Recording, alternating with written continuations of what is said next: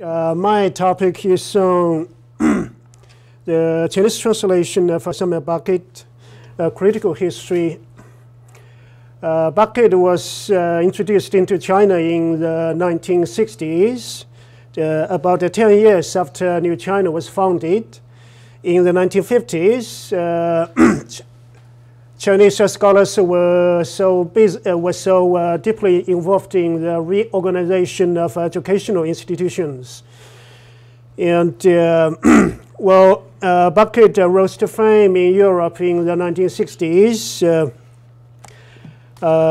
We began to translate his masterwork, Waiting for Godot. And since his introduction into China, there has been almost 60 years. And there have been several papers on the Chinese responsorship to him. One of the most striking essays on that is chapter 8 of this book. It is entitled The Reception of Samuel Beckett in China. It is rather critical, yet the focus is mainly on Waiting for Godot. And the subtitle is almost 3 Godots and a half. So it ignores much of Beckett criticism in other aspects. And the Chinese response to Samuel Beckett and its Chinese version were published in recent years, and they provide more relevant criticism of Beckett in China, and their train of thought is rather different. And finally, 2 papers on Beckett's novels or dramas accepted in China. These last 2 papers try to sum up what achievements have been made or what deficiencies there are in Beckett scholarship in China. They try to sum up the system of achievement or deficiency. And before we go on to talk about the translation history, I'd like to mention the 4 translation projects briefly. First, the first monument is the translation of Waiting for Godot by Shi Xiangrong or Xiangrong Shi in 1965. It was a monumental, marking the beginning of Beckett scholarship in China. And the second monument is 5-1, the Collection of Beckett, translated by Chinese scholars of French literature. And the third monumental, the transition, is the publication of these 2 novels translated by me. The publication marked the transition from individual translation to scale translation, and from the translation of Beckett's French works into that of his English works. And fourthly, the 22 one-and complete works of Beckett. It is said to be the only truly complete works in the whole world, as collections of Beckett's works published in Europe were produced by different presses. And finally, the work in progress is a translation of the Letters of Beckett. It will take us a couple of years more to have them published. And the first stage, according to me, the Chinese translation may be divided into 4 stages. The first stage lasting from the 1960s to the 1980s. And the second stage from the 1990s to 2006, and the third stage from 2006 to 2016, and the last stage from 2016 until now.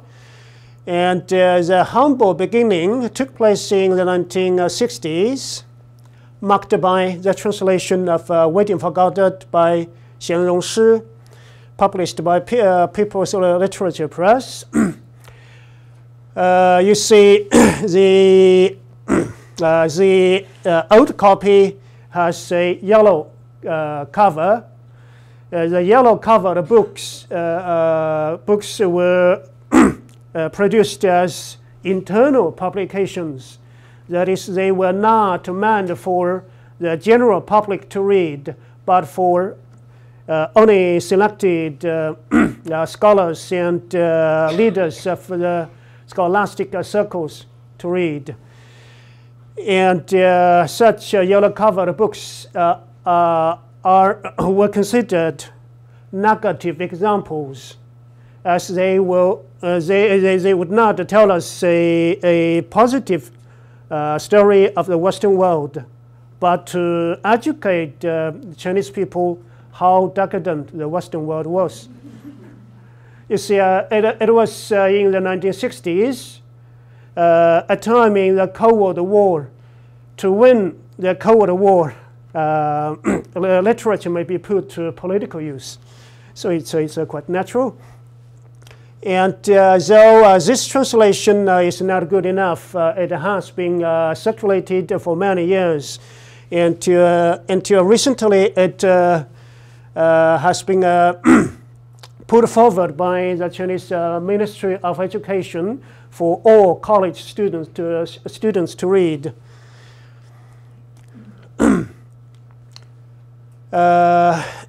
There are many problems in that translation. One example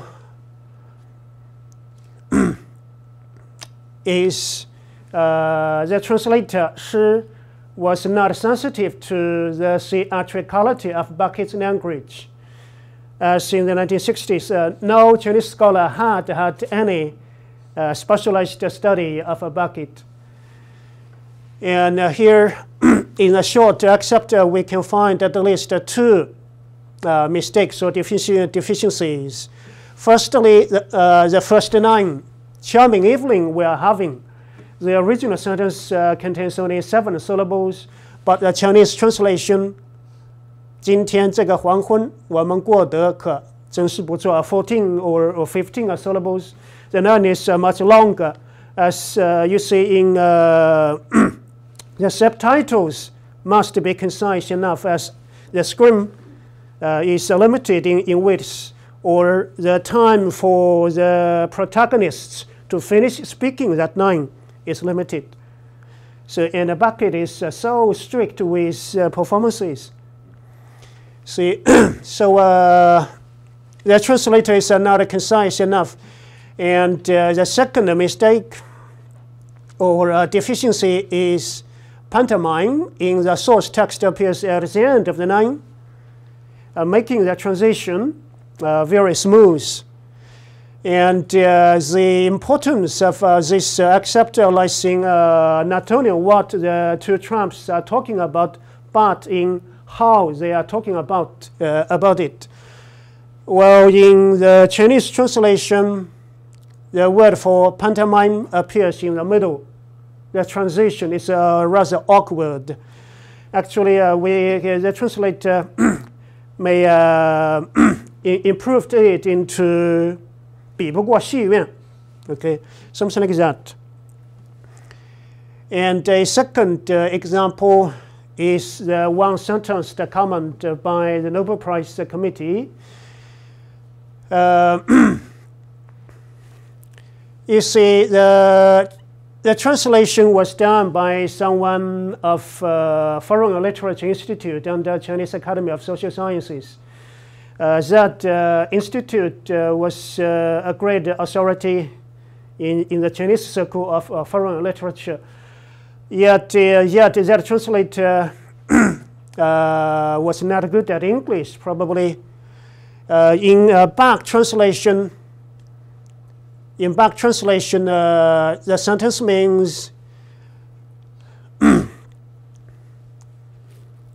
the sentence means that Beckett has elevated many modern men from the destitution of poverty. You see, the sentence is twisted.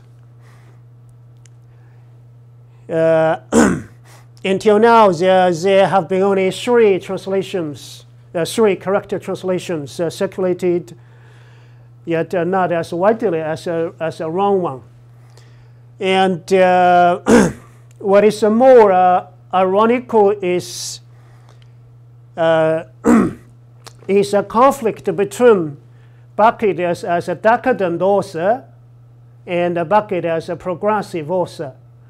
As in the late 1960s, after Beckett was accepted by the Western world, Chinese leaders thought that he must be a great author.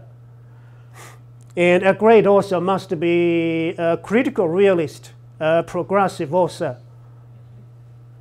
And what was called progressive literature was actually critical realist literature that was written against the damned Western world. You see, or in which the protagonists were fighting against capitalism, or calling for the liberation of the proletariat. So, since he was a great author, he must be progressive. So that translator maybe intentionally twisted the sentence. But there appeared a conflict between Beckett as a decadent author and a progressive author. Who knows? You see. And the dramatic transition took place in the 1980s, shortly after China began to carry out the open door policy again. Yet Chinese scholars were not well prepared to do more researches or to translate more of his works. So to satisfy the great demand of the book market, they had their few translations reprinted in several collections. And Beckett introduced several times in collections. In the 1980s only, 3 of Beckett's works, Happy Days, Endgames, and 3 stories of him were reprinted. And finally, Proust, Beckett's thesis was translated. These translations paved the way for the translation of the collection, the first collection, or the first monument, the 5-volume collection of Beckett, translated from the Paris Midnight Edition. It would have been a very monumental without such deficiencies.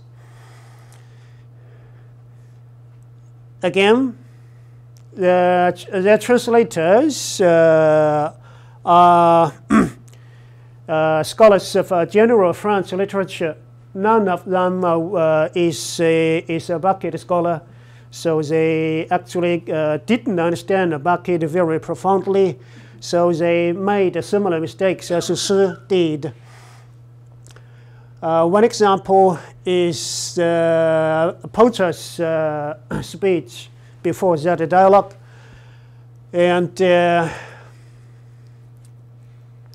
so here from the written pronouns, we can know that the translator is not concise in his language. His sentences are rather Europeanized. The translator was actually educated alone in Paris, so that his Chinese language was Europeanized. His Chinese language, grammatically speaking, is like that of European language. So he does not know when to omit the subject. You see, in the Chinese language, we often omit the subject if the subject is obvious to both the addresser and the addressee. And when we refer back to the subject, we use 自己, oneself, rather than he or she or I. We do not repeat the pronoun. And here, Potter drawing himself up, striking his chest. So from the gesture, Didi and Gogo must know whom Potter is referring to. In such a context, we needn't point out the subject. Yet the translator says, 看我, look at me. Do I look like someone made to suffer? But in Chinese, we do not put out I or me. So in this translation, most of the subjective cases or I can be omitted, so that the translation will be much more concise. And a second example is the beginning 3 sentences of The Unnameable, probably the most difficult novel by Beckett. And the beginning 3 questions are very concise. We can shorten the Chinese translation into 现在何地, 现在何时, 现在何人, etc. Okay, and secondly, I say I. Beckett doesn't say me, because I as the speaking subject cannot be expressed in the objective case. Because I here refers to the Cartesian subject. I think, therefore I am. You see, the speaking subject. And the translator does not understand its meaning. And cause them that, keep going on, cause that going, cause that on. You see, here going and on are separated. And since going on is translated into 继续 or something like that, we rather than 迅速前进, go forward quickly or fastly. And in the translation, on and going are reversed. We can improve it into 称之为继, 称之为续, 继续. And staying in where instead of going out.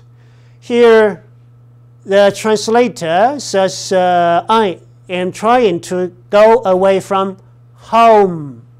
This key word is a great mistake, I think. As in postmodernism, I has no home, because I is defined by the other. I itself is empty. I has no home. So how can we say that I is trying to go away from home? So here is my translation. And the quick climax, or the third stage, is predicted by the translation or the publication of Murphy and Watt in the 11 volume collection published in 2012. And I do like these front covers. They are much better, I think. And I put forward the idea of translating these two novels to the editor, as I found that all of Beckett's French works had been translated, yet most of his English works remained to be translated. I thought it my duty to do that. So the publication of those two novels paved the way for these complete works. A big project, and Joe now has got a set. Yes. Yeah, it is our great glory, and this collection is of course very, very difficult. It's too difficult or demanding a project for us to finish. The hardest nut to crack, or the most profound accepted to translate, may be this paragraph from Dream of Fat Middling Women. Here, Beckett quotes from Chinese culture or the legend of Nin when inventing chromatism or ancient Chinese music. This is not actually an original writing, but a very faithful translation of Lalois' French book, The Chinese Music. Beckett had Lalois' paragraph translated into English and put it in his novel. He liked to put into his novel whatever he had read extensively, just like his mentor James Joyce did, to show off his knowledge. Beckett was only 26 then. He tried to be as profound or as mature as quickly as possible, like his mentor.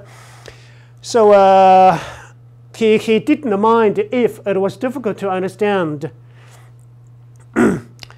And this paragraph is very, very difficult to translate without much knowledge of ancient Chinese music. And you see, the last 12 terms are actually literal translations of the French terms or the Chinese terms. And there are some grammatical mistakes here. Beckett don't mind the mistakes. What he minded was the profundity of him as a mature author. And the sound of his own voice when he spoke. There is no Chinese phrase in the source text. It is not Beckett's mistake, but Lalois' mistake. This phrase does not correspond with the yellow bell. Actually, this phrase means the yellow bell, 黄钟之功, the basic pitch according to which we can decide on other pitches, or something like that. So now here is the published translation, mostly based upon my translation. It is good enough. Yet it will be very interesting if we compare Beckett's text and the translation and the French source text, and also the very source we can find in the ancient Chinese encyclopedia, Mr. Lu's historical records, 吕氏春秋. This is the very source. So by comparing this text, we can know what gets lost in translation, or what gets twisted, or what mistakes these translators make. It is very interesting. And lastly, the work in progress now is a translation of the Letters of Samuel Beckett. It's a huge project, since each one has around 900 pages. And it has taken me almost 4 years to translate the first one. Yet it is nothing compared with 30 years Louis spent. And in translating one-on-one, I've got much experience. Firstly, I put as many as 259 footnotes in the translation, explaining or further explaining the word games, the misspellings, or languages other than English or French, or other special sentence features that are well known to Westerners, yet not so to Chinese readers.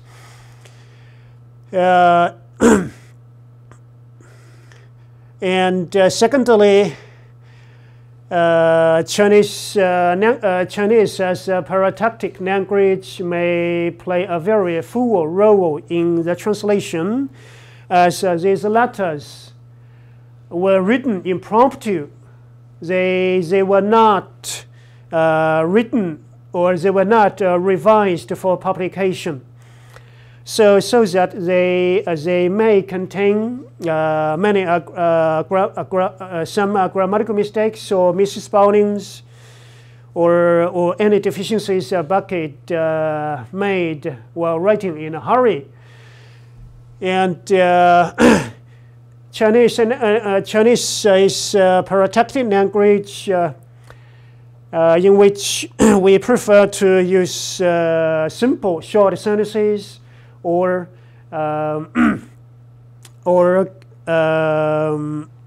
sentences without subjunctive, sorry, how to say, conjunctions or something like that. And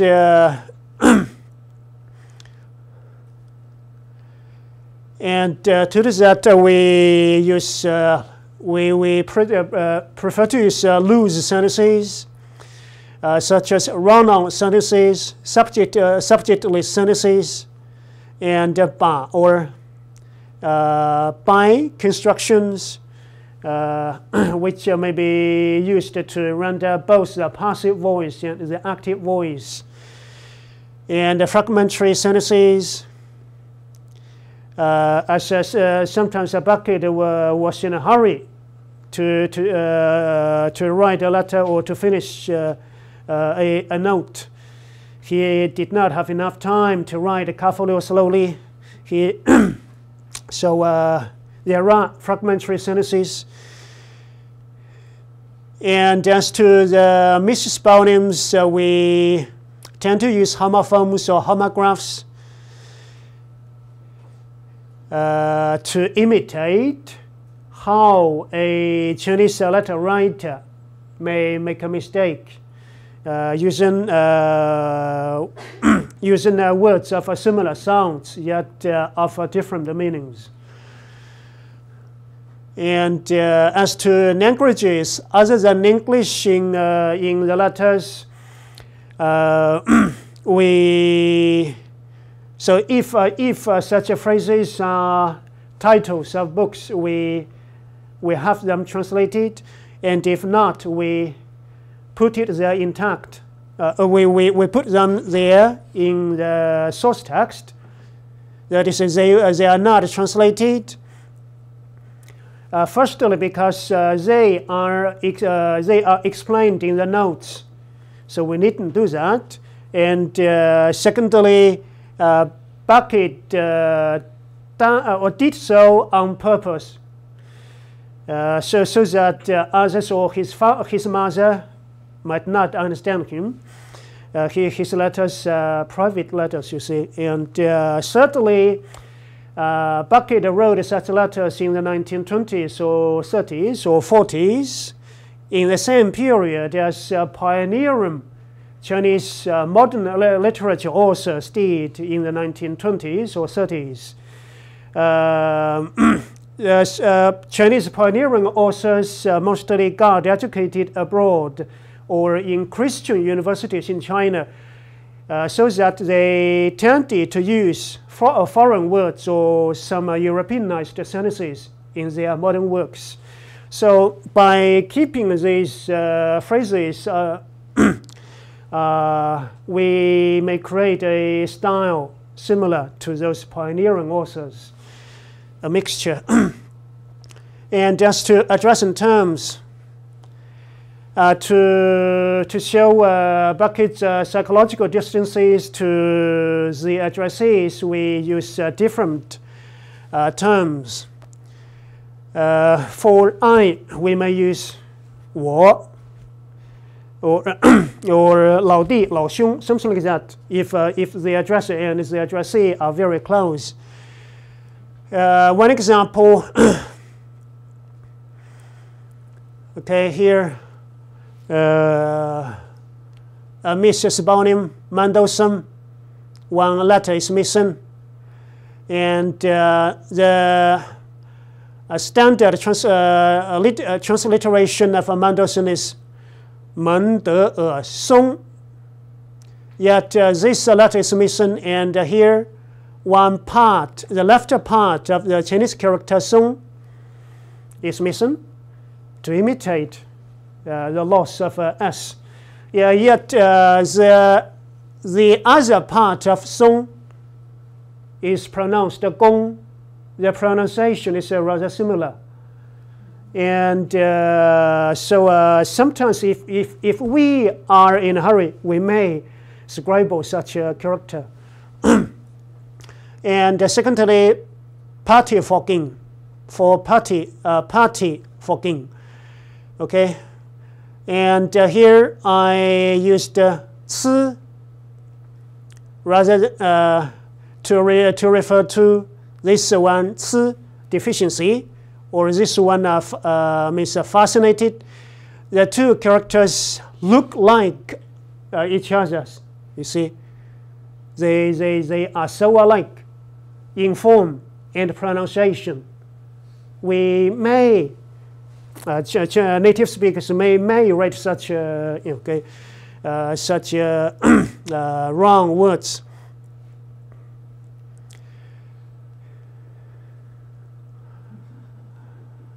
Okay, shut upon and wound up 本来是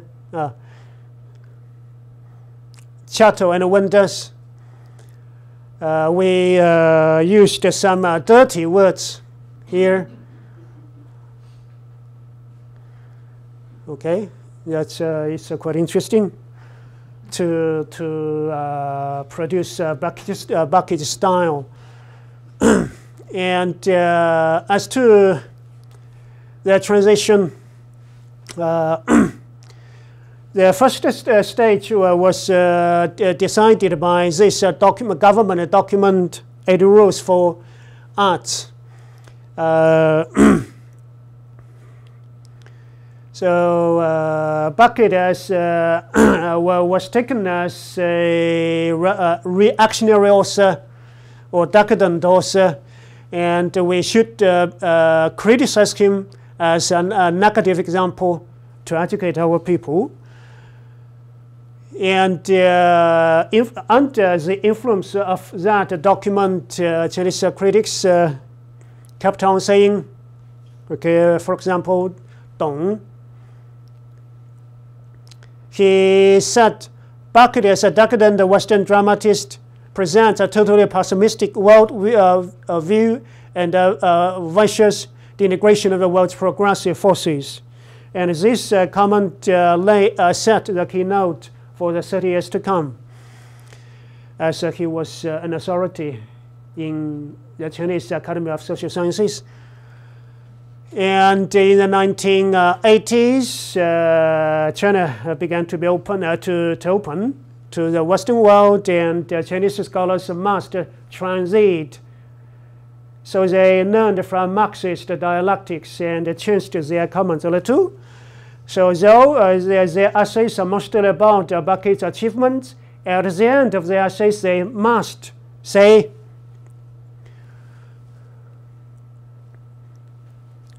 on the one hand, Beckett reflects the reality of the Western society, and this is as a negative and inadvisable. Yet on the other hand, he seems somewhat positive, because objectively a nightmare awakens people sooner. Chinese critics tried to balance, you see. So this such dialectic thinking marked a great transition, actually. And the